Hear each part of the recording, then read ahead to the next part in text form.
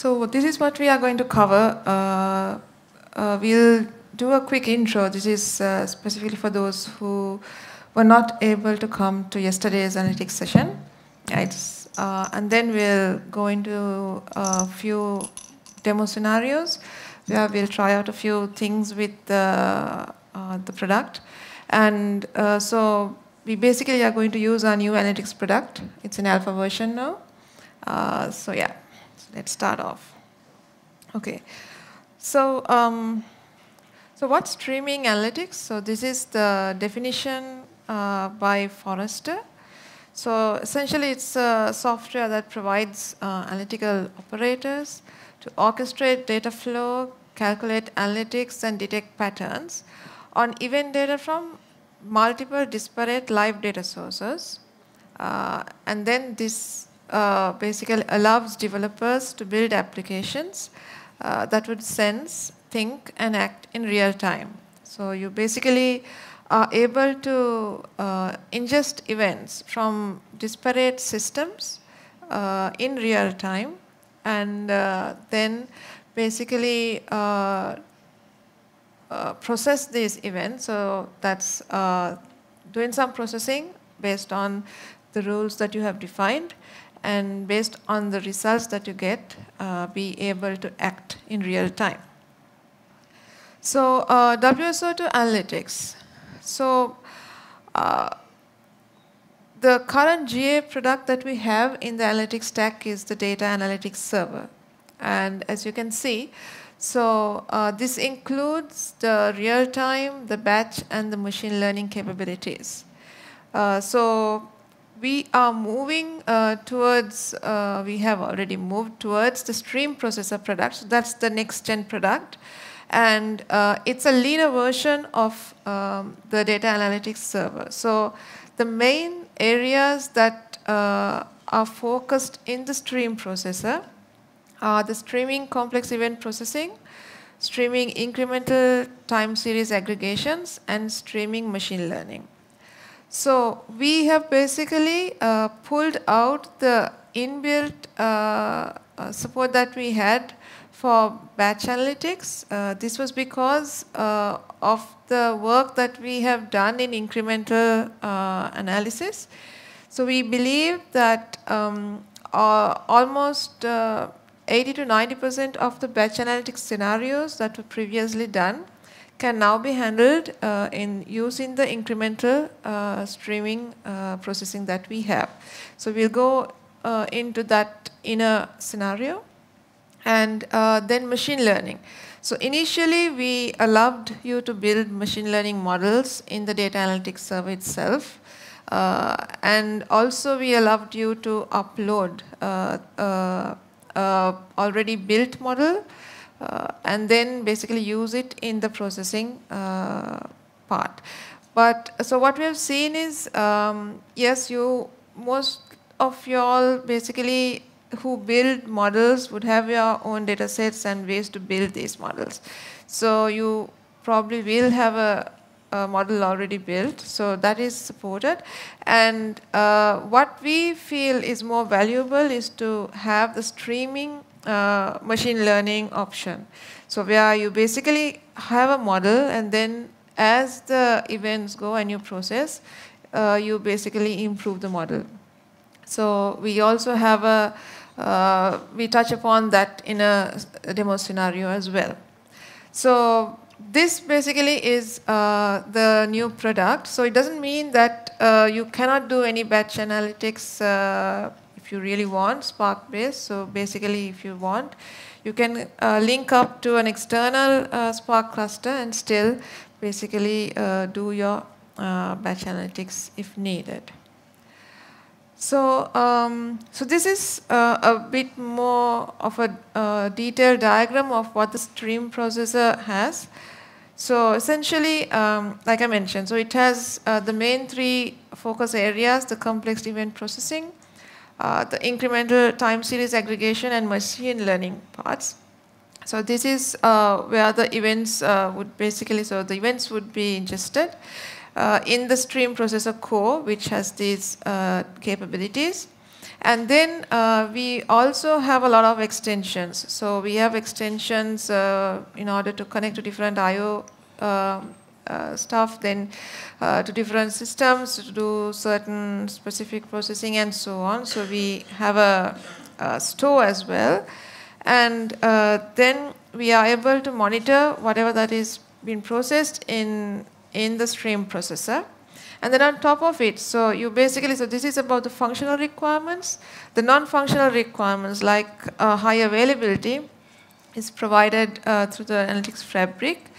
And in addition to just the product, the stream processor product, what we basically are also doing, the analytics offering that we have at WSO2 includes a bunch of solutions that we have built based on certain use cases that we have seen. So we are focused on financial and banking analytics solutions, retail analytics solutions, then location analytics, operational analytics, smart energy analytics, and so on. So the list would just go on based on the learning and experiences that we build, because this is something that is going to evolve. And if you basically have some new use case, so then we would basically build that custom analytics solution using the stream processor and whatever other parts that are needed based on that use case. So this is the total offering of analytics from WSO2. Okay, so the users of our analytics offerings, the products or the solutions, like we have a lot of well-known names here, and basically we have like some of these names are paid customers, whereas some of these names are people who are using the product. So we are very proud of it, because that means like it is in a product that can be used without support as well. So yeah, so we are hoping to increase this list. So let's get into the stream processor now. So like I said, it's lightweight and lean, and basically everything is written in streaming SQL, so you'll see that in the demos. And then we have like a high performance with just 2 nodes. So basically if it's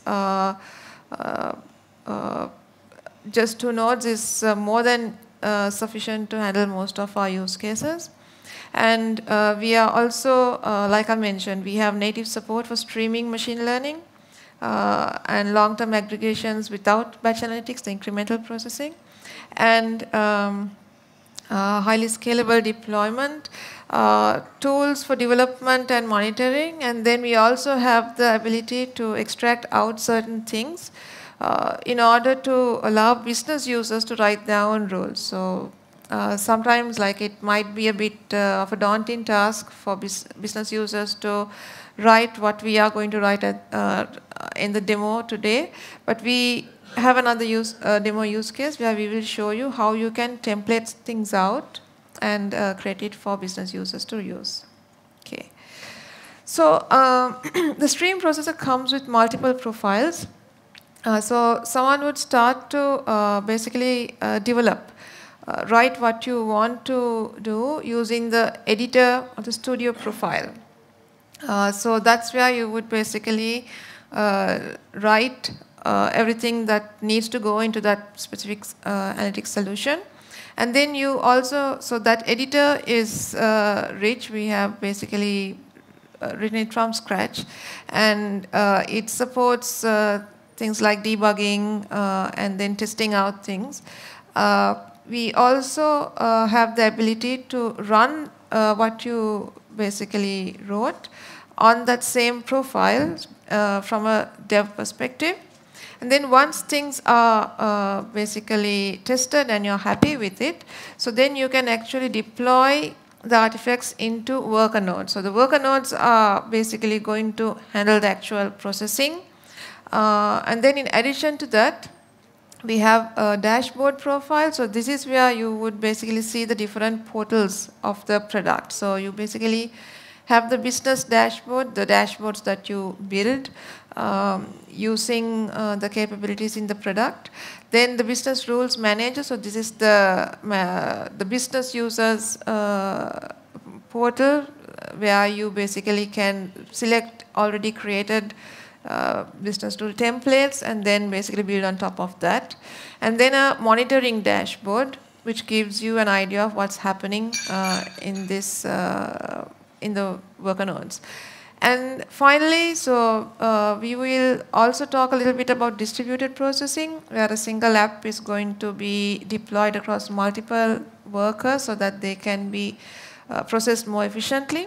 And when that mode is selected, then the manager profile would also come, basically, to manage how to distribute the task amongst these several worker nodes.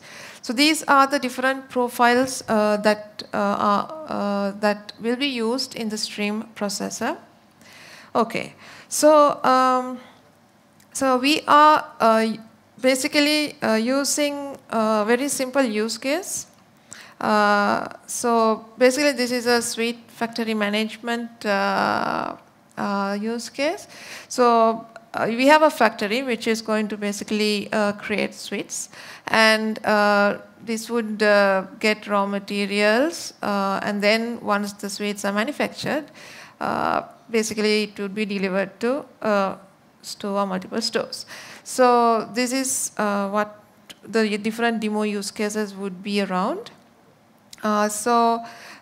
Basically, it's about monitoring the supply, production, and sales, then optimizing the resource utilization, basically alerting when needed, and predictions of the demand. Then you would also be able to see how the business rules will work, and then visualizing certain aspects of things that we are going to demo.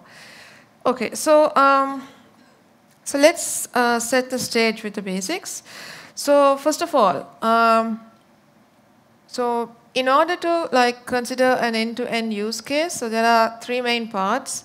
So you need to be able to receive events, analyze, and report. So in receiving, you would basically define a stream, then figure out the source, what are the mappings, and then you would basically do the analysis, and then finally, again, pick out a stream and a sink. So we call the receiving part as a source and the publishing part as a sink, and then basically send out the results using those two constructs.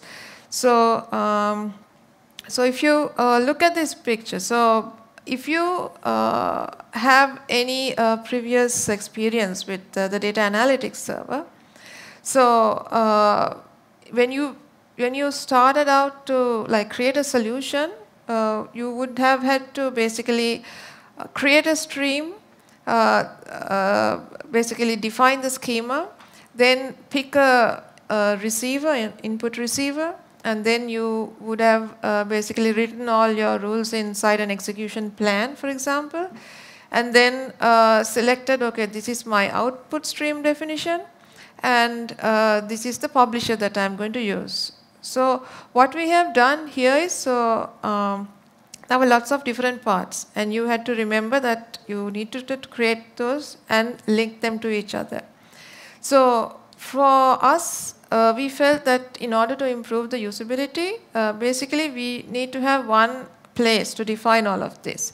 And that's what the Siddhi app is going to be. So inside a Siddhi app, so it's similar to the execution plan. So you open up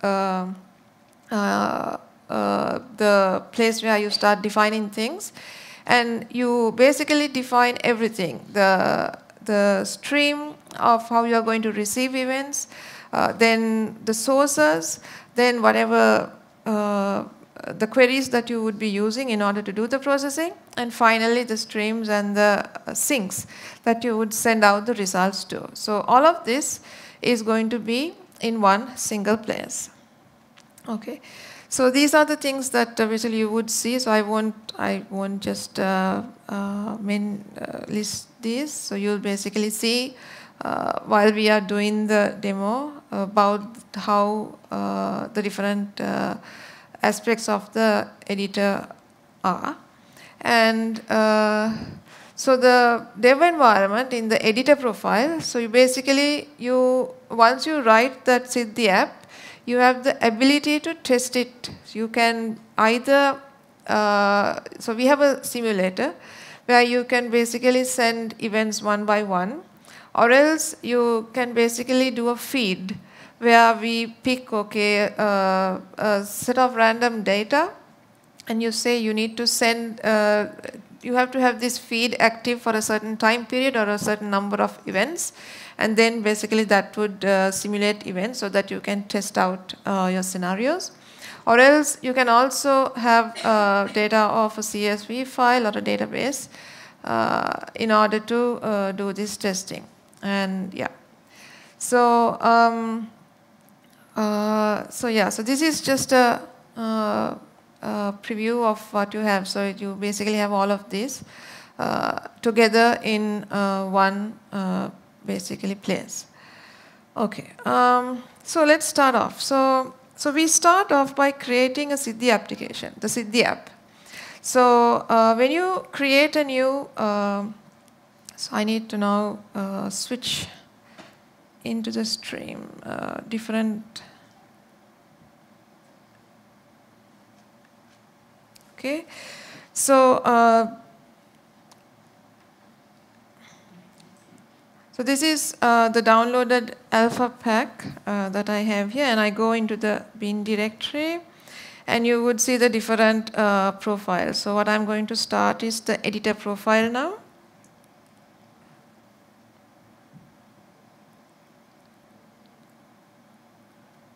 Okay, and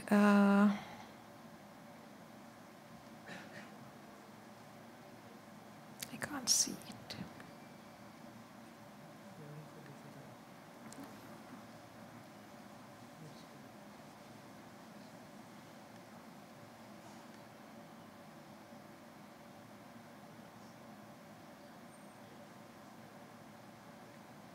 Okay, you see. So this is the URL of the link. So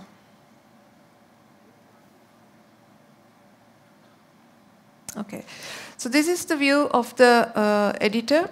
So you can see you have the same console over here, which you saw here. And so we have a few samples that you can try out later. And so this is how you would basically start creating a Siddhi app. So you would either go new if you're creating something brand new, or else you can open what has been already defined. So I'll create a new Siddhi app.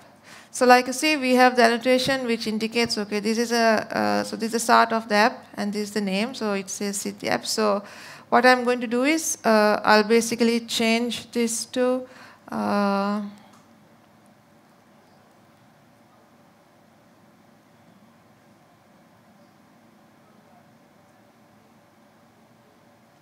okay, and then I would basically save it to my workspace. So this is so this basically now says, okay, so there's nothing here. So you get the real-time errors, and these are the basically things that I have already created. So you, as you can see, the different applications that I have already created can be seen. So if I want to open one of these, basically I would just double click, and then yes, you can see that. And the location of where this is saved can be seen. So in case you want to like see where it is stored in. Okay, so let's go back to the presentation. So first of all, you need to basically name that Siddhi application. And okay. And next, so you will be receiving input stream. you basically need to do the definition of that. So we are going to look at 2 areas during this entire demo about receiving raw materials to the factory and then producing sweets in the factory. So essentially there will be 2 main streams that we use, the raw material stream, and so you basically can say define stream and then the name, and then this is basically your schema definition, mapping it to what was already there. And similarly, you basically can define the sweet production stream. Okay, so so if I go to the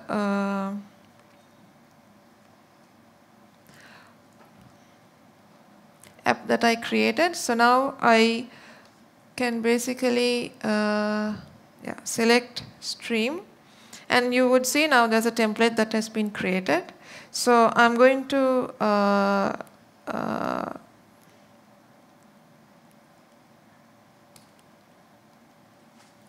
name this, and then the attribute was name, so the type is string, and then the second attribute was amount, and the type was double.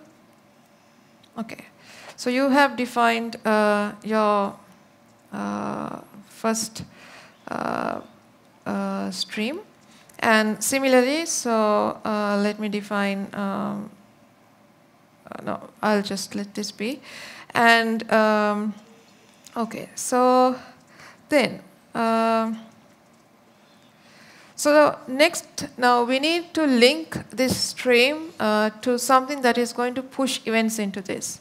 So this is basically saying that there will be an HTTP source which would be pushing events into the raw material stream, events of these types, and the format would be of JSON. So that's what this means. So if I go back to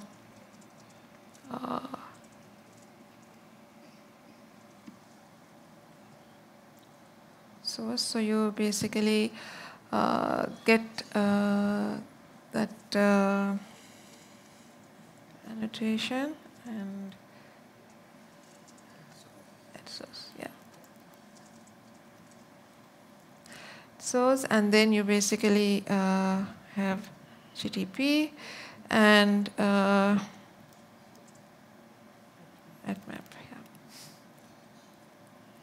And then I'm just going to say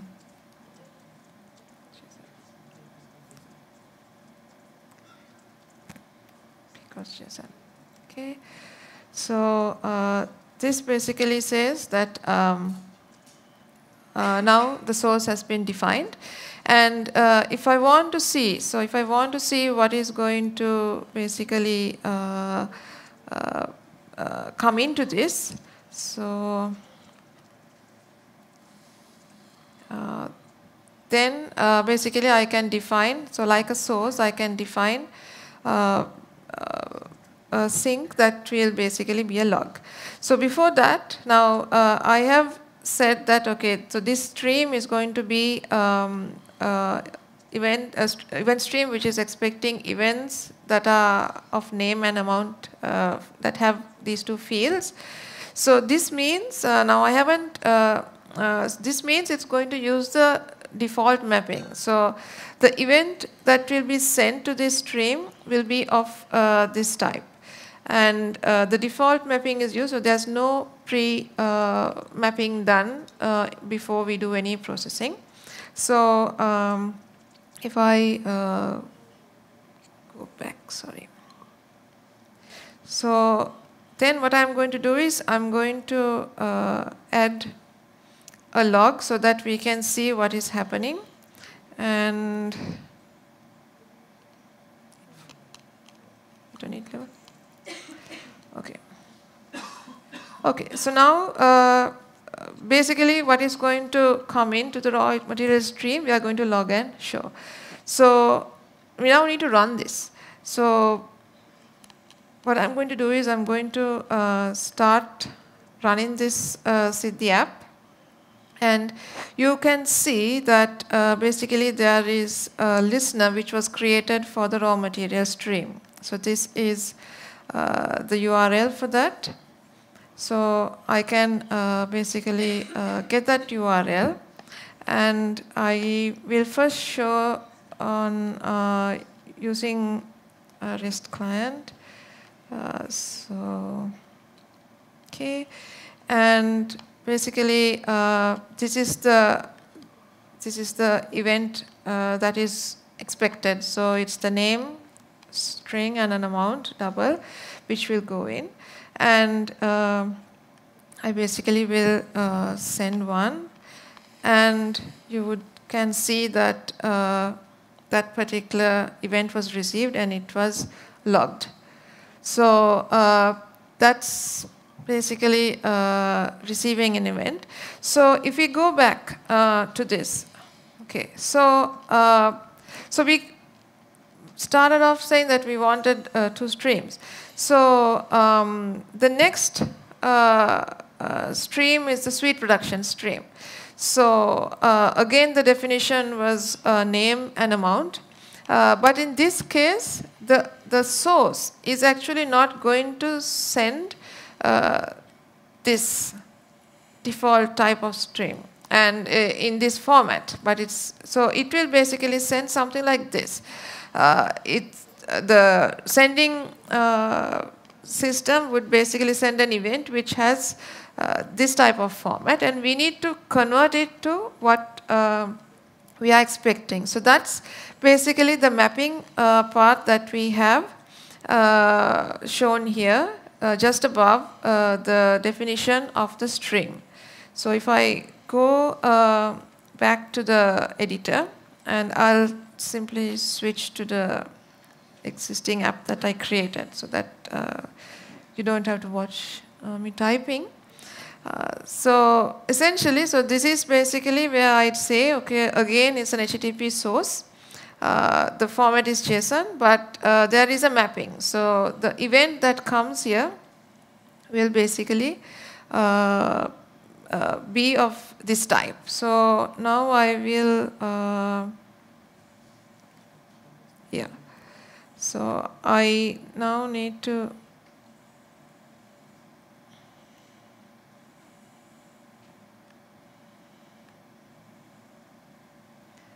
and we have the suite production stream up and running.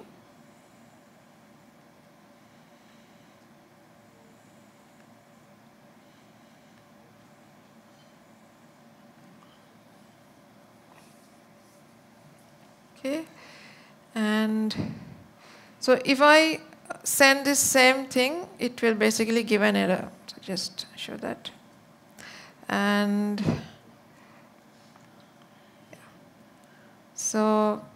So it says, okay, these are the missing attributes. So it's dropping the message because it was expecting something different. So I'll go back to the REST client and basically fix this. So this is the format that it's expecting, item and ID.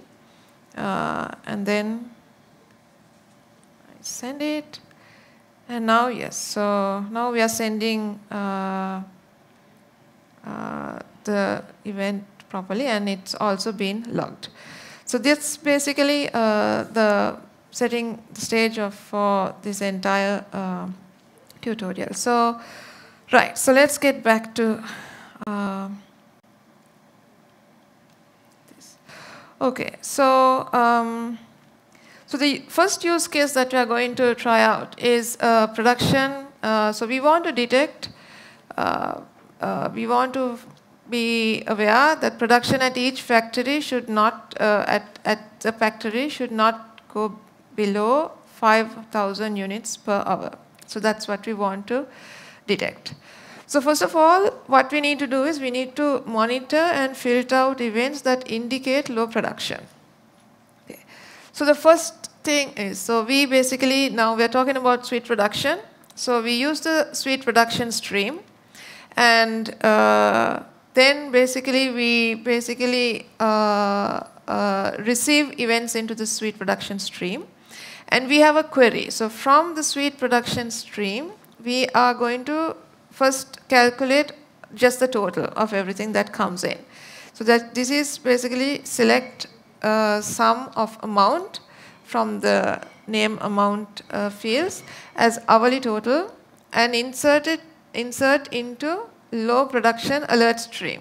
So we basically do a filter and push that into another intermediate stream. Now this is not going to, this is simply first doing a filter and aggregation of what is coming in. And then basically, so we are going to limit this aggregation to windows of 1 hour. So that's basically where we say, okay, I pick a window where I set the time to 1 hour and basically calculate the total amount that comes in during the last 1 hour and then push it into this stream. So now we will be getting different suites. So what we are going to do is we are going to group this by the different suite types and push it into and basically do the same aggregation and push it into the stream for each of the products. And so now we are getting there. So now we need to filter like what are the products basically that have been created less than this threshold that we have set, so 5,000. And now we actually have filtered out the low production suites. Now in next what would happen is, so we need to basically capture the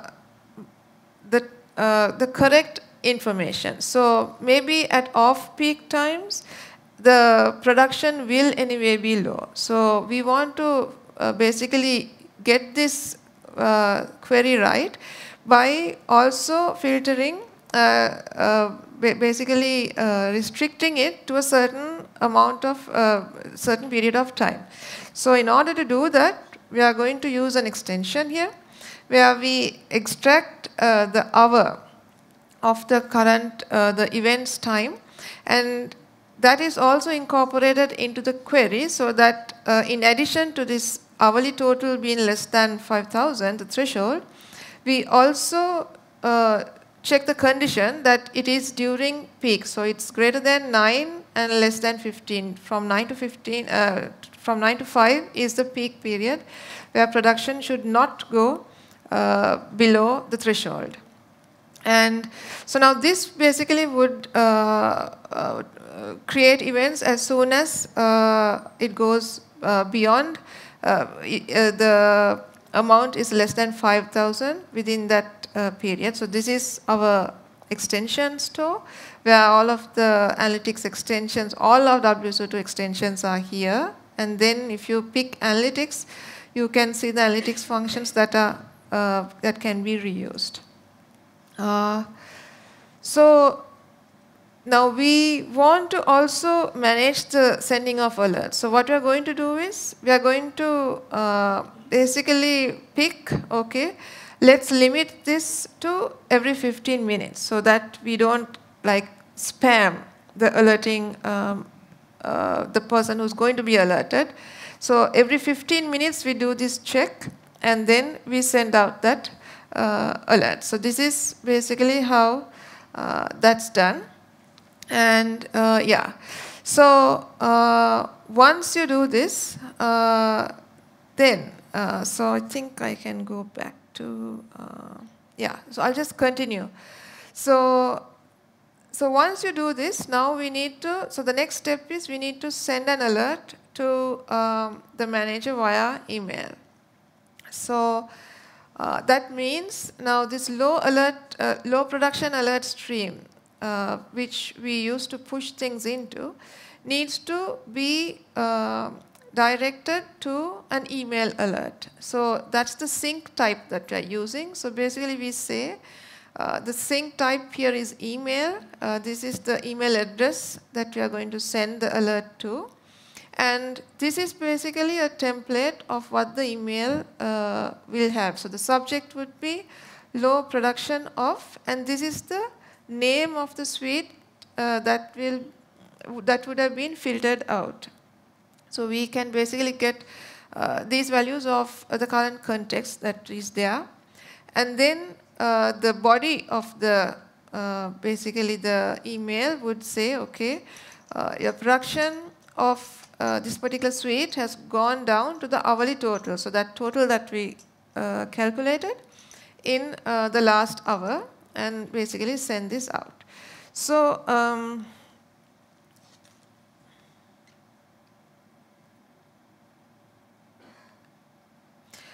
so I have this created here in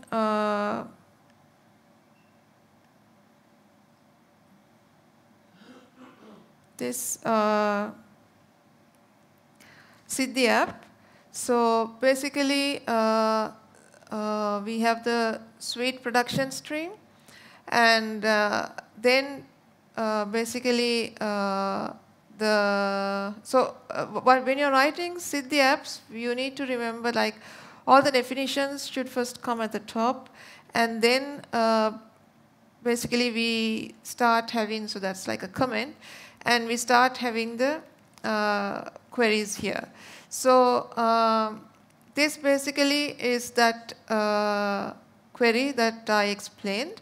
So you basically do the window. So I'm going to do it for much less period of time, so 10 seconds. And then we're going to still check it for 5,000. And output, so we are going to rate limit by 5 seconds. So because this is a shorter time period, the demo time period. And we are going to insert into this stream. And then that stream would basically send out an email.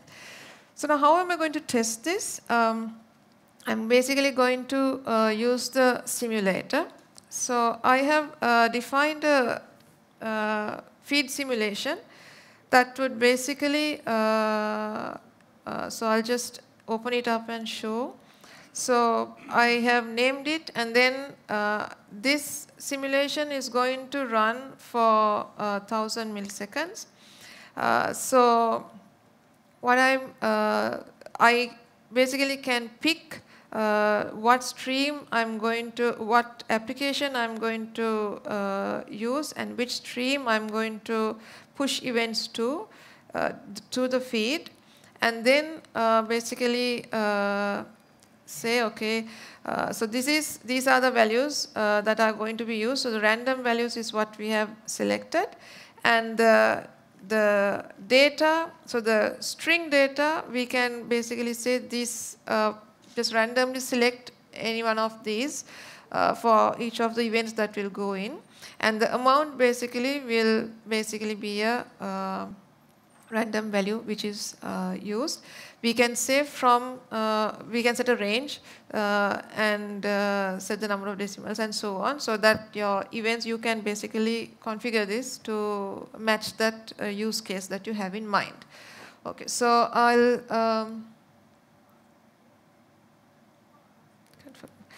and now what I'm doing is I'll start running this. So I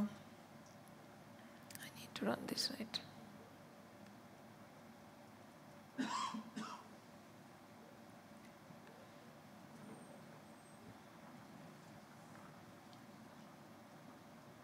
Started? Yeah. Okay.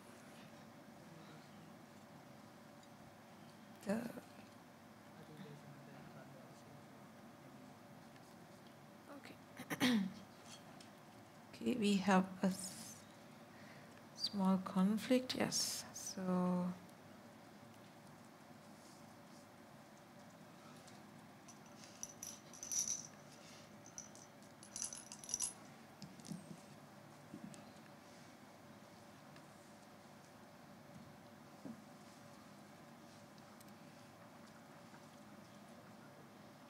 okay, so you see, one is what we were doing. The console can be seen. This is the simulator, feed simulation, and basically we need to run this and then say start simulating. Okay. So now you can see the events are these are the different events. So different types of sweets are being produced, and we are getting these events. So the simulation is over now. And so the results should go to my mail account. Okay, so this is just a sample.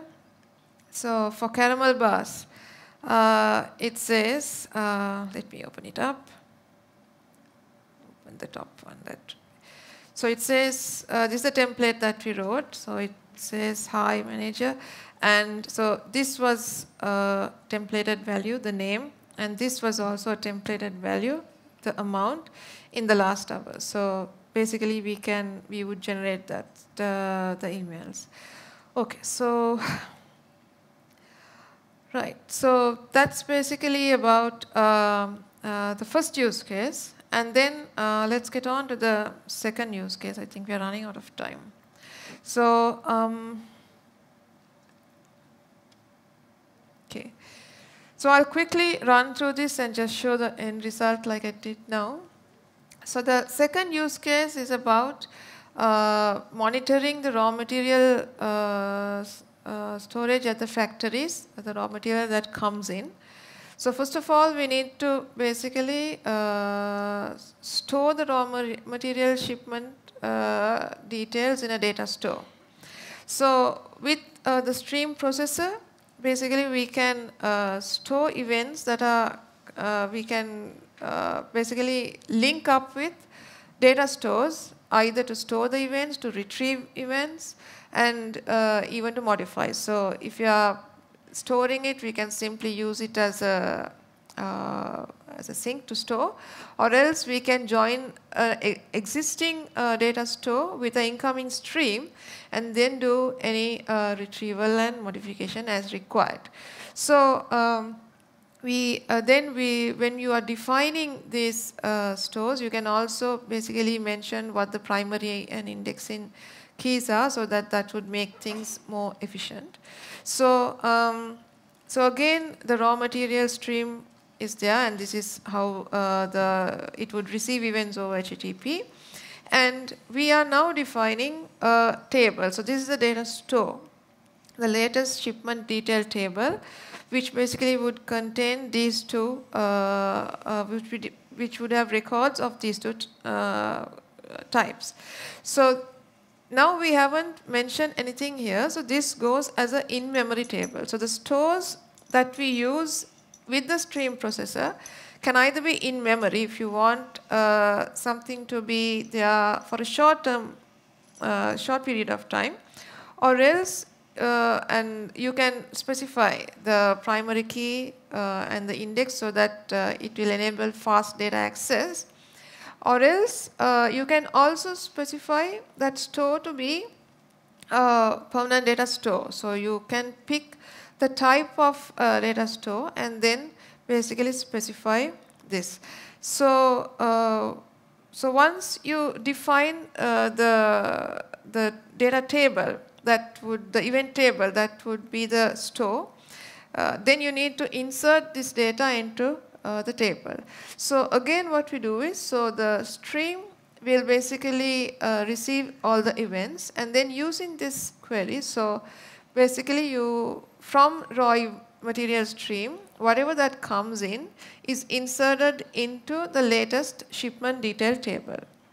So when we do this, if I am getting sugar, for example, so sugar for 10 pounds, and then sugar for, let's say, 50 pounds. So I will get all of that. So that's not the actual latest shipment detail table. It would be everything that I receive.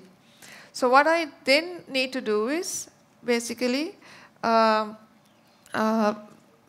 the incoming name to what is there, and then basically either insert or update if it is already there, so that you get the latest shipment details in that table.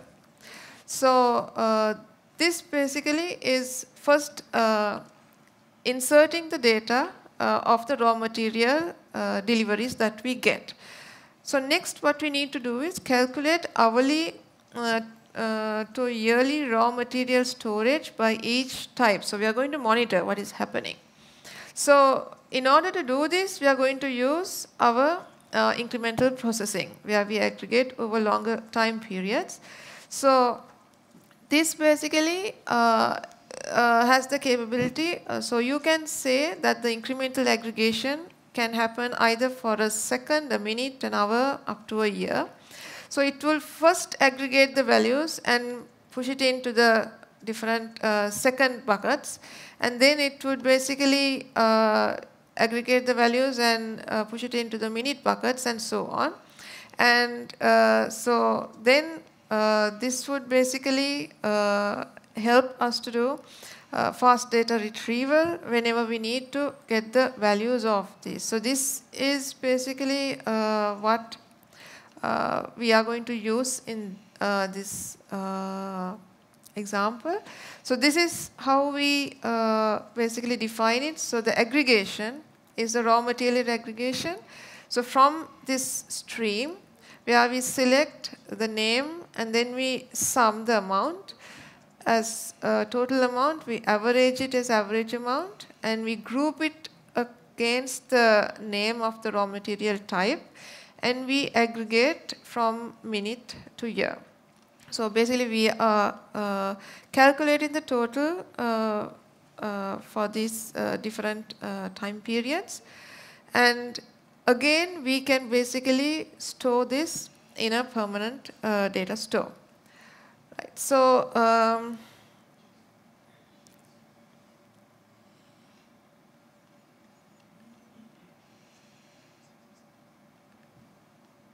so this basically is the Siddhi app with those queries that I mentioned. So we are using MySQL here and as the data store. And we have the latest shipment detail table, which basically will have the latest value only. And then we also have the incremental processed data as well. So what we are going to do is, so like the previous example, I have a simulation which I basically can run.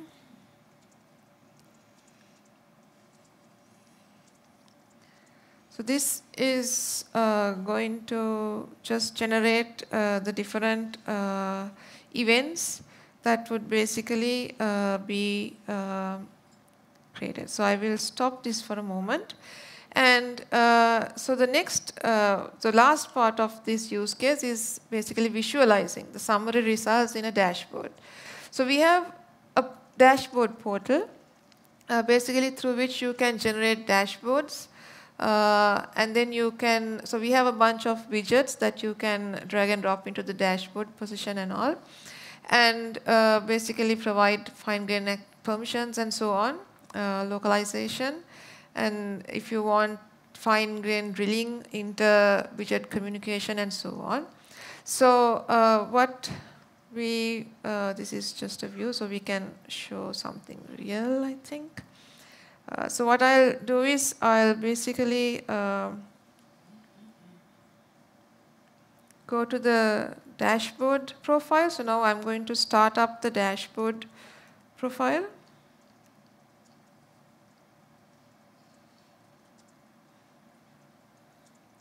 Okay. So the dashboard profile, basically, if you remember in the previous slide, it has different portals. So it has the dashboard, the business portal, it has the business rules, and it has the monitoring portal. So what I'm going to now going to use is this. So I'll open up. So this basically is the raw materials dashboard that we created. So what I have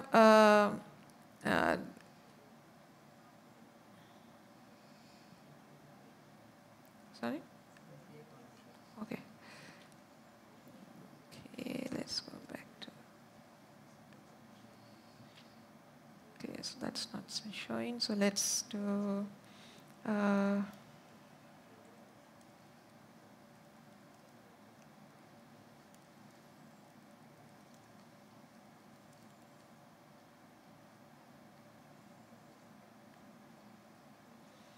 And I'll just edit.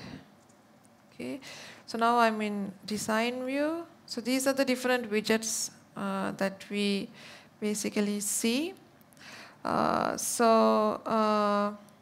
The different ingredients that are being used, the raw materials.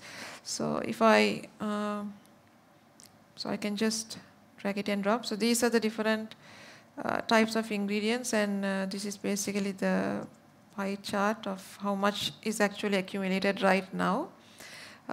So this data is of that aggregated table, and then let me also get the similar view in line chart. Okay, so we have the same view here, so I'll save this. Okay, one of those went off. Let's see what happens. Okay, so now we have this as static. So what I'll do is I'll go back here. And I'll start the simulator. This, and essentially, yeah. So you basically would start seeing the data being accumulated. So yeah, so this is basically a very basic view of the dashboard, and we will be working more on this area for the beta and the GA releases. Okay, right. So that basically brings you to the end of use case 2. So next, there are 3 or 4 more use cases where Suho will basically carry on with this session.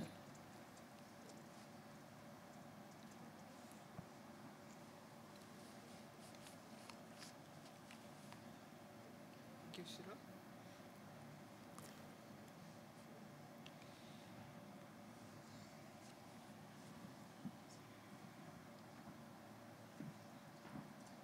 Okay.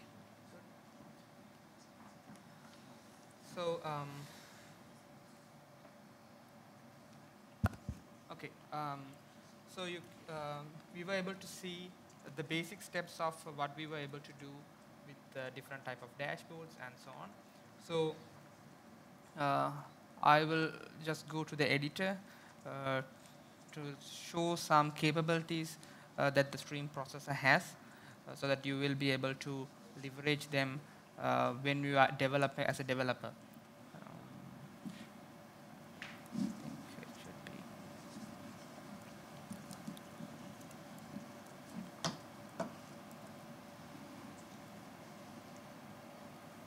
Yeah. So in this,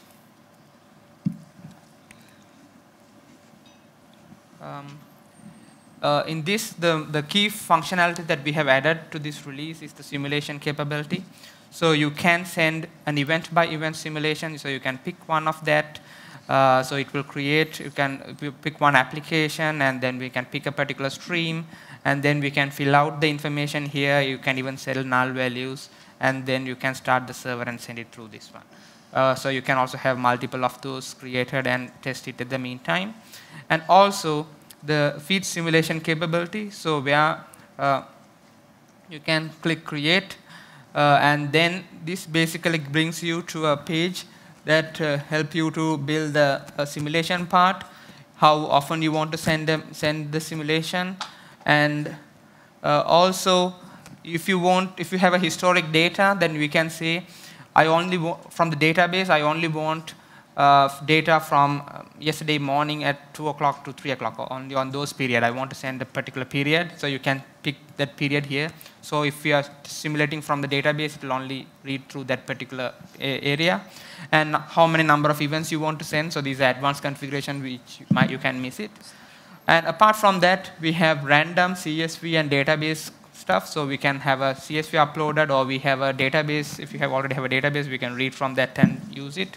So when it comes to random, so it's also the same stuff. So you can pick an application, a stream, and then we have multiple ways of sending messages. So it can be a static value.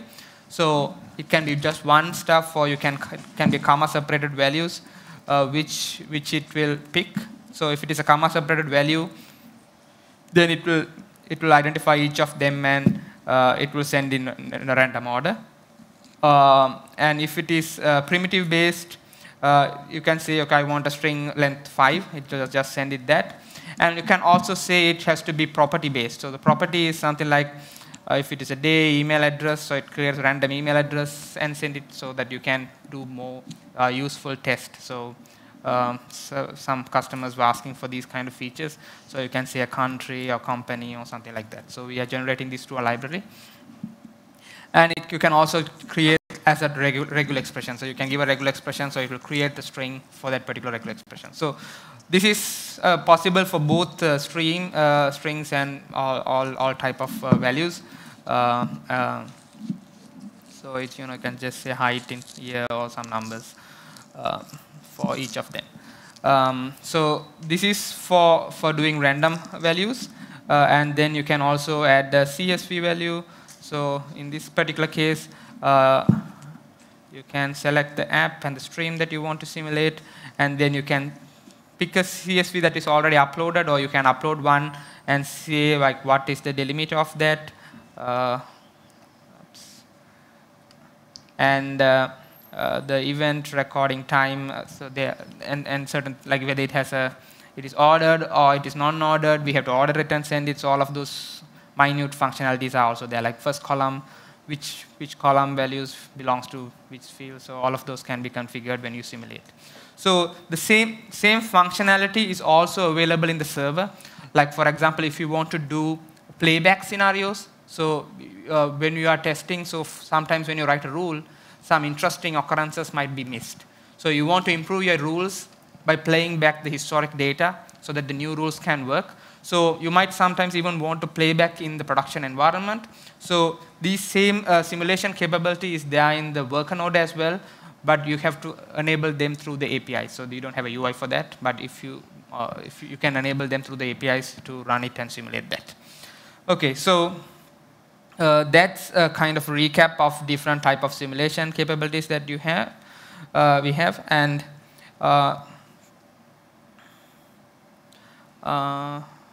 full screen. So we have already covered these sections.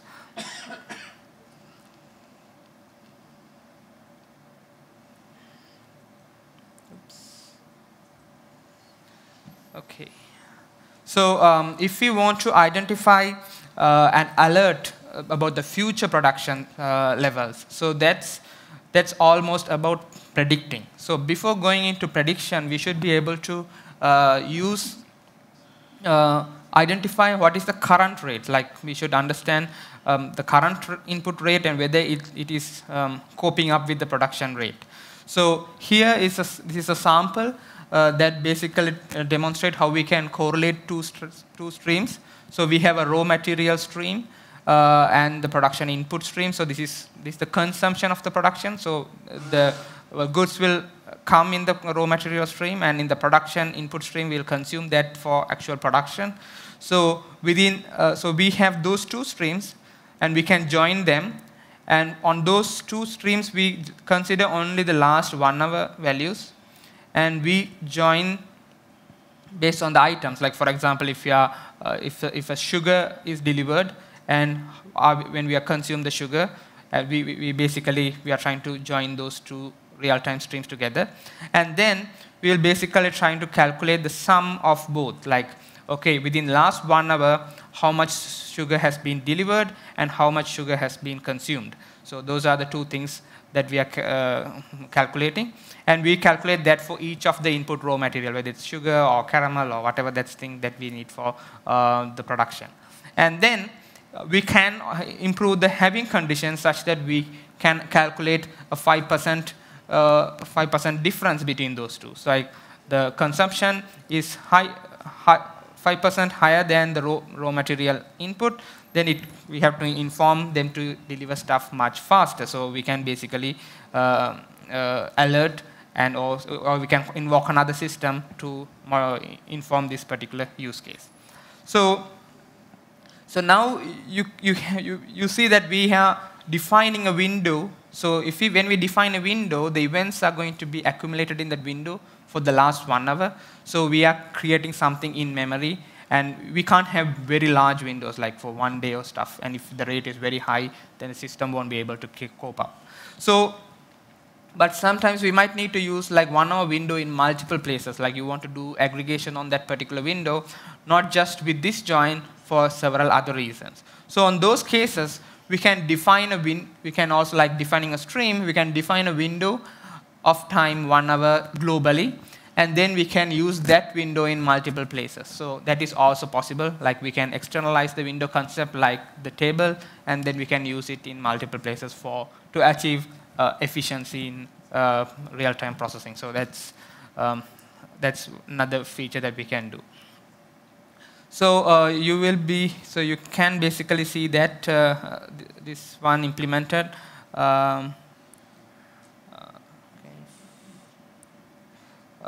Through this particular scenario, so we have the raw material information here, and what I'll try to basically do is I'll try to simulate this data. And before simulating, I'll also try to show you the debugging capability of the product, so that we can see how they behave. So you can add a debug for each of the stream. For the input and output, you will be able to add debug points, and then we will be able to send events to them and simulate. So it's for one. For the input is going to be production input stream, yeah, and I will just say yes, just something, some double value. So I'm going to start this in the debug mode. I'll start that, and then I'll basically send this. Oops.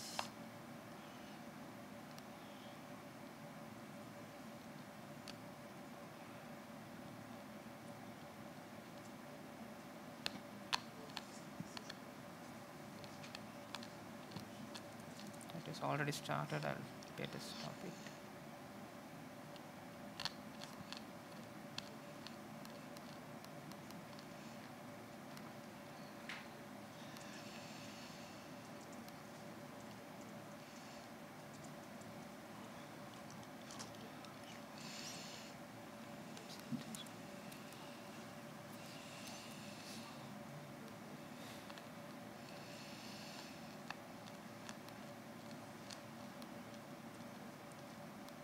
It was already running. So this sometimes happen because of the front-end and back-end communication. So in the back-end state, the app is running, and front-end doesn't know that the back-end is running. So the UI is not responding properly. So there are some small glitches like that. So we are hoping to fix that as ASAP.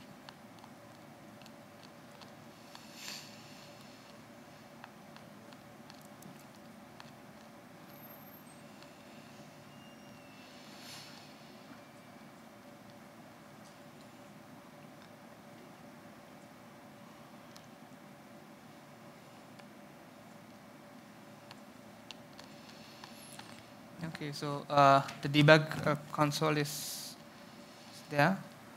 So we should be able to send some simulation.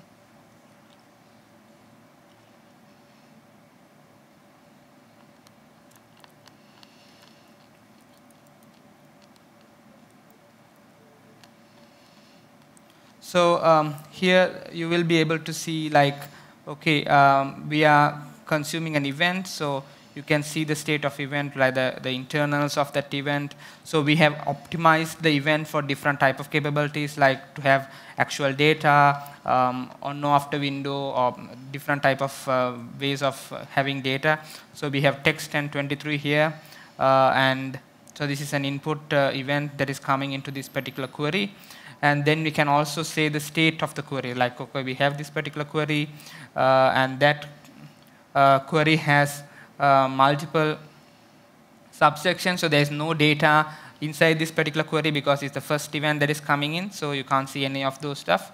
But if there are any query input in those things, then you will be able to basically see them in the queue as well, like whether these windows are consuming them. So if I say continue with this, and if I send another one, so maybe we should be able to see some events in this queue. Not these ones, maybe.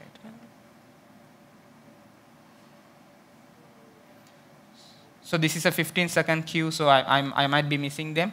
So we will be able to see the internal state and also the events that is coming in. So if you have a logic that you don't understand, if it is not working properly, then basically you can debug through this and identify them as well.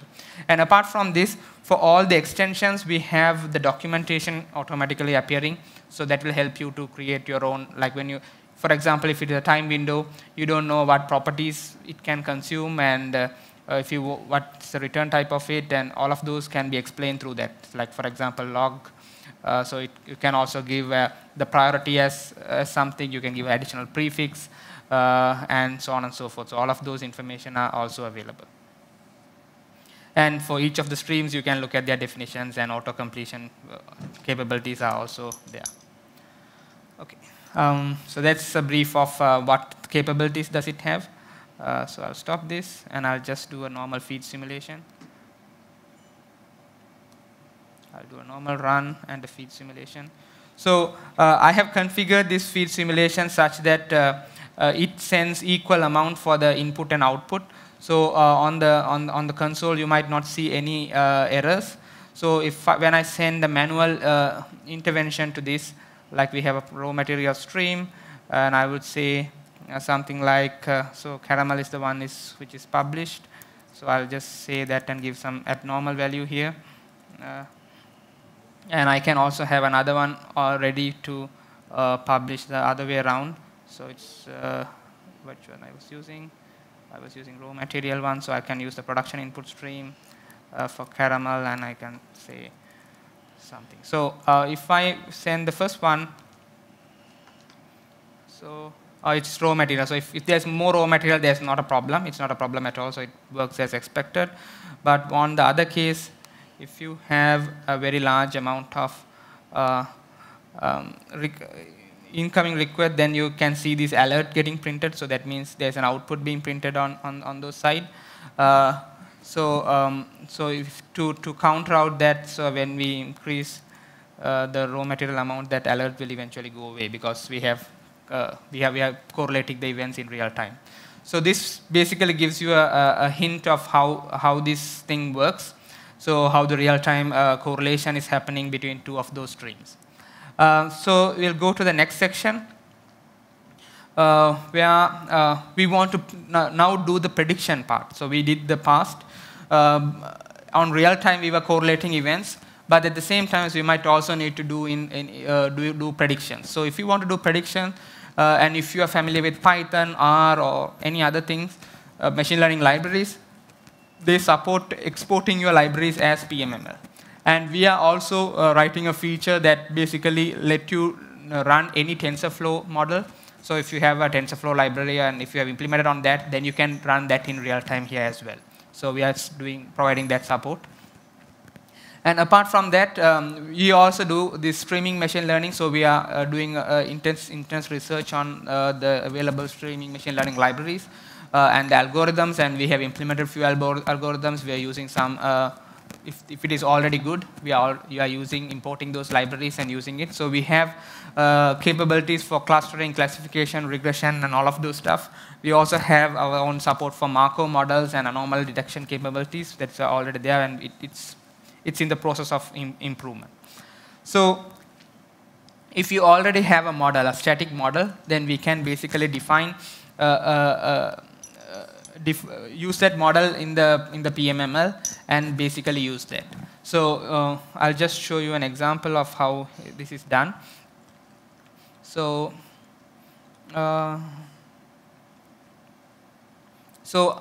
we have already a sweet production stream one. So why did I do this?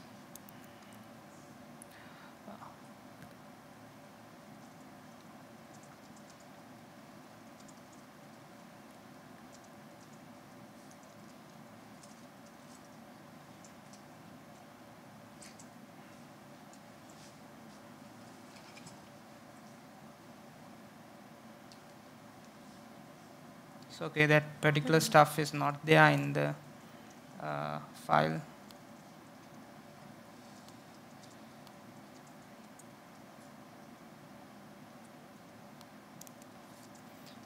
Okay. So this file is now available, so it should start. Let's save this. Okay, and then I run it. Okay, it has started successfully. So we have already built a model for a sweet production rate. So it will predict in 1 hour or in the next hour how much production we can expect. So we have the current hour amount and the previous hour amount. So this is what we originally have. And from this, we have already built a model to identify the next hour in input. So that is what we are trying to predict here. So when you use a single event simulation for this, so if we have to send it to the production, and we can say what is this? So we can say it's candy. So these are the things that has been trained, and the current hour is 30, and the previous one is 35 for some reason. So when we send, it will give you the predicted result. So you can see it says 50 some value. And you send that same value again and again, it's going to give you the same results because it is a static stuff and it doesn't change. But at the meantime, we can also have a streaming machine learning. So where we try to learn as when we have different type of models in the system. So if we are learning on the fly, so for that particular example, I'll try to show this one. So we have the same example here. So we have the current hour and the previous hour, and we are trying to predict the next hour scenario. And we are using a streaming machine learning. So we are using an algorithm, the regression algorithm that basically make that happen. So what we are trying to do is we are trying to get a result stream, and then we are trying to train, like for example, after 1 hour, we can get the next hour information as well, right? So we can basically get that, and we are training the model, and at the same time, we are also doing a prediction. So we are doing a prediction, and then we are doing a training, like both at the same time. So for example, in this particular scenario, if I send the event in the beginning, I might only get production input stream. If I just say 38 and 25, and if I just start that and run it, so it's going to give 0 in the beginning because it has no input. It doesn't know, like we have not trained that particular stuff. And at the same time, I'm going to send a feed that basically does training for this particular scenario. So now this is a CSV file simulation, so it is basically sending some feed to do that simulation. And if I send the values, and you can see this value is changing, like it is changing from 56 to 54, and so on and so forth, because on real time, it is now been trained, so the predicted values are also eventually adjusting to the correct values. So this is something, this is an example of streaming machine learning that you can do. So with the static model, we can also use the streaming alongside with that, so we can get more accurate results. It's not just using streaming, you can do both at the same time as well. So that's what we do with the streaming stuff. And then if there is insufficient capacity, like doing a join with the window, as explained earlier, we can basically send an alert out. So here we have a predicted prod input stream and the raw material window. And if the raw material is less than the amount required, then we can basically send an alert. So this is a simple example of that. So this is another use case where the factory manager should be alerted if the production does not start within 15 minutes from the raw material arrival. So if a raw material arrive at the system or factory, we have to immediately take that and use it for the production. And if we are not using it, it should be informed so that they can look in why it's not happening. So for that, as I explained on the talk, this is the exact query that we are going to use. So for every raw material stream, so every event in the raw material stream, and if there is no production input, if there's no event from the production input stream saying a correlating event from the production input stream within 15 minutes, then it might be an issue. So if there's a not this for 15 minutes, then it has to be an alert. So I have also created this particular scenario pre-built. So you can see for every raw material stream, and if that is followed by a not and production input stream, here I'm just saying for 10 seconds, and it's going to send an alert. So we'll create two simulations, a single event simulation, so that we can test this out. So 5, and we are going to go to raw material stream. So the name is going to be, I'll just use caramel just to be consistent, and the amount is we are sending 40. So we will be send this first, and then following that I can send another event of the same type for the production input stream. The amount is 40. So first I'll use the first scenario, I'll start it, okay, and I send this. So I have sent an input, and within 10 seconds, after 10 seconds, I should be able to see an output because I have not published another event. So you can see after sometimes this event appearing saying that it has not happened. But at the meantime, if I send another event from this, and immediately if I send a following event from this, then you will not be able to see any updating events coming here, because that state machine implementation will internally identify this particular pattern and it will not alert. But when we want to have, if we can also have cases where you want to actually alert the other way around. So if you just remove this, and we can even remove the time period. So if I deploy this, then if now it's a not case, like it's the other way around. So I can start this, I can send one event, and when I have to send the raw material first. So I'm sending the raw material first, and then if I send the other event, then now we are getting an event, because now we have removed the not out of this, so it is behaving the other way. So this is how you can use a pattern in complex event processing or in a stream processor to do these kind of manipulations. So this is a very powerful feature. Like if you try to implement such a feature in your own language like Java, Python, or anything, it will be very expensive, and you can't change these kind of change these fast as well. So that is another use case. Okay, the next one is from the manager's perspective. They want to do modification for everything. So the threshold values should be managed by the manager.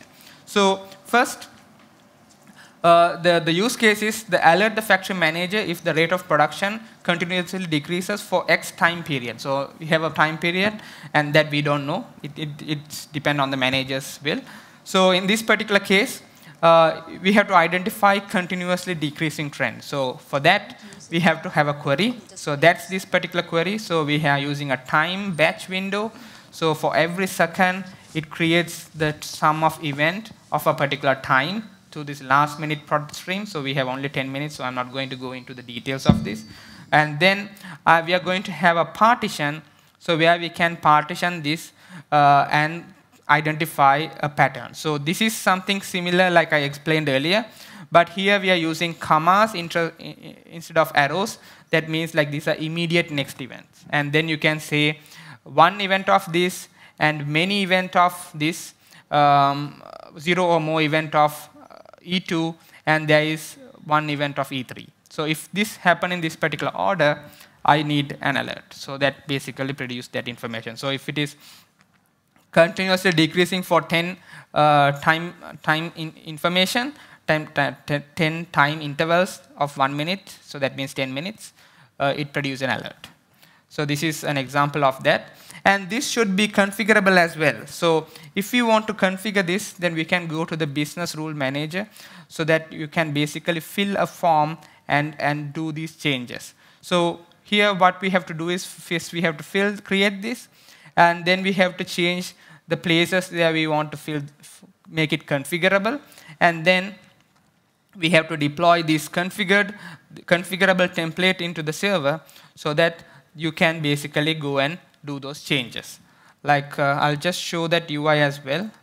So if we are in the dashboard, so there is a UI for business rules. So you can basically go and create a business rule. So you can have two options. You can create from scratch, or you can create from a template. So the template ones are the developers who have already templated this, so you can go and modify that. Or from scratch, also you can have certain use cases. Like for example, you can give some name, and you can pick an input. Like these inputs can be some business value, like the sales input or something like that, right? And it has some properties. And then we can define a filter. Like for a business user, this might be very useful. Like you can say price greater than this value. And I want another thing. I'm just giving some random numbers here. So these kind of filters can be generated, and then you can say whether it's A and P, and then you can say, or maybe or, and we can even put brackets to define this condition. And then he can basically add his email address, and basically do a mapping and send it out. So this is a form-based UI for business users, but this will only give you a very basic filtering kind of capability. So if you have a defined streams that they want to enable, disable alerts for them, and to do some level of that, we are trying to provide through this. And for the most complex scenarios, we can, of course, go to the business rules and go for the templated cases, and we can find a template and we can modify that. So in this case, we have a template defined with the rule name and the time period and the email address that the business user is going to use, and then we can save and deploy that. So this will basically deploy that on the server. So I'll go and edit an already existing one. So you can see it's 5, and example@email.com is what we are using. And if I go to the pack, I will be able to go to the worker, and worker should have a deployment and the CD files, and this is the file that was generated. So this has this example@email.com, and these values are being 5. So this is because it is 5 because we have configured it that way. And if the business user wants, they can make it 55, and it's example 1, and they can basically do a save and deploy. So this file is now automatically changed to 55, and it's example 1@gmail.com. So this has been automatically changed, and we can create such stuff through a JSON configuration. I'll just show you the configuration so that you can understand how it works. Resources, business rules, templates. So you can basically define it through a JSON and have this email is configurable stuff. And I don't know whether you can see this. We can just have different configuration points and give that information so that we can automatically generate the questions that we are asking here. So the questions and the descriptions are automatically generated from that particular JSON file. So that's just to give you a high-level idea. And apart from that, the next thing is how you can basically deploy this. So the stream processor can be deployed as a HA node. So we can have 2 stream processors deployed by connecting to a database for high availability. And when the events are sending events, they will send events to both of them, and they will internally correlate and publish events. So that we have tested, and it can handle up to 100K events per second, and most of the use cases of our customers are handled through that. But when we take other competitors, they need at least 5+ nodes to do that. And at the same time, this also provides zero downtime, zero event losses, and it's very simple to deploy because we just need an RDBMS, and we don't need Zookeeper, Kafka, or any complex deployment scenarios. So for a simple alerting kind of use case, this would work the best. And we have also deployed this in a US medical organization, so they want each and every event to be delivered exactly once. So they are basically using this particular scenario. So we are using, we have deployed this in a multi-data center such that they make sure the events are getting deployed. So when it comes to stream processing, multi-data center support is not provided by almost all of the providers. So this is one of the key capabilities that we have. But the one thing that we were lacking on the previous products is the highly scalable environment. So we tried to do it on top of Storm. It was working, but not as efficient as we expected. So we had some issues when we tried to deploy it with several customers. So now we are rethinking the approach, and with the evolution of Kafka, we are utilizing that so that now we can do exactly once processing, fault tolerance, and highly scalable with no back pressure. Distributed deployment. And the way this distributed deployment works, it can work on top of Yarn currently. Kubernetes is on the way, and we can also do on the manual deployment, like you can start up multiple worker nodes, and then you can start the manager node, which basically connects and do it. So you can, if you are not going to go with containers, we can still work without container mode as well. So we can have multiple stream processors. So there will be some stream processors in the apps which work as the event consumers. They put them into the Kafka, and there will be other stream processors, like basically the apps that consume from this and put it back. But so all of these, like where these apps are deployed and how they are deployed, you don't need to worry about that. The job manager, like when you deploy to the job manager, it will take care of putting the correct one on the correct places. But so now you might think, okay, I have to come up and think about all of this and write multiple small stuff. It is not necessary, because what we basically do is, with the previous knowledge that we have and the experience that we have, the same Siddhi application, we can say, okay, this particular query, I want to run it on 4 nodes. And this is the group ID for that. And for this particular partition, I want to run it on 2 nodes. So you can basically give the parallelism information in an annotation, and internally the system will decompose this and run it. So if you can run and test this application on the editor on a single node mode, and then you can download that and put it onto the what you call the job manager, so that it will break them into pieces and deploy it on a distributed manner. So this feature is also available on alpha, but I'm not demonstrating right now. The final part is monitoring your applications. So we should be able to monitor on a very fine-grained manner.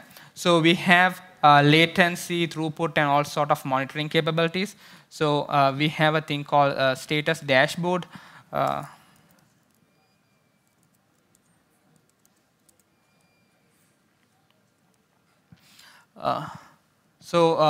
I'm not sure. Okay, you can see it. So we have a thing called status dashboard, so which connect to the workers available, and they show their CPU usage, memory usage, load average, and this number of deployed Siddhi apps, whether they are correct ones or they have issues. You can go into details and find some system-specific information where they are installed and stuff. Last 5-minute trends of their CPU levels, load average, and stuff. For each Siddhi application, the latency and the throughput levels of that. And if you want to see more information, like last 1 hour or kind of information, you can still go through that and see some analysis on that. And then we can also drill down into each application level. So okay, this is for this particular test Siddhi app. This is the app that is deployed, and this for these streams that is there, the throughput level, current count, mean 1 minute rate, 5 minutes rate, 15 minutes rate. So it gives you a very good summary. Like for example, if you are building an application that has some constraints, like for example, you're accessing tables, or we are doing a very complex manipulation, and if it is a bottleneck, then you will be able to use this and basically understand how everything works together. So I think we are almost over time. So I'll just wrap up that. So, so with all of these capabilities will be used for the analytics products. Like for example, if we come API Manager Analytics, ESB Analytics, and Identity Analytics will be built on top of this, and it will have all the similar features that you have, but you will be able to run that one with very lean products. And we are also building other scenarios like finance and banking, retail, location, operational analytics, smart energy, social media analytics, system and network monitoring, and healthcare monitoring related stuff with the domain experts from the customers. So we have also improved Siddhi. So we also provide support for as an embedding library that you can embed inside your product. Siddhi can also be embedded, which is the core of this. You can embed that in your products as well. So, so it is lightweight and lean, and we can run Siddhi on Android. So like if you are doing an IoT project, so you can run Siddhi so that you can do all of these complex event processing on the edge nodes, and you can be intelligent and only send relevant information to the centralized information center. Otherwise, you have to send a lot of stuff. So we have out-of-the-box connectors to all the Android sensors. Like, for example, if you're using an Android phone as an edge device, all the Android-related, you can send an SMS through that from Siddhi. You can send ring a phone on the light, off the light, based on a condition, and you can get the temperature sensor. All of those have out-of-the-box support, so we have that. And we also have extended Siddhi to support Python. So if you are comfortable using Python, then you can write these queries and integrate to other Python application and use that as well. So these are some capabilities that we are trying to provide to run our complex event processing and the streaming application on your edge. So you can go to the release page, like if you go to GitHub, WSO2 and product SP. SP stands for stream processor. Releases, you will be able to get the latest release. You can try out these features. It has very nice, that editor will basically have a nice, very easy to learn demos, and like for example, if you go to each of them, it gives you the prerequisites, what it does, and those samples are very easy to learn, so you can go through each of those samples. And apart from that, so that's all that we have. If you need more information about Siddhi, feel free to go to the WSO2 github.io/Siddhi. So that will also help you to understand the internal library of it, and if you want to embed that or use it. So Uber was using it. Apache Eagle is embedding Siddhi inside the application to do policy management and on all of those scenarios. So you can get to know about the in detail documentation of the product. And if you want to contribute, you can go through the architecture, and feel free to contribute to this. And we also have a rich set of extensions. So all of these extensions are supported, IEO-related extensions, mapper-related extensions, tool-related extensions. So all of these are supported, and we are adding more and more features into this. So we have an active community working on adding related features. So this is to give you an overall of the community involvement that we are getting in, and also the product that we are building out. So thank you very much for attending this, and if you have any specific questions, you can ask us, and go and enjoy the afternoon party. Yeah. Thank you. Any questions?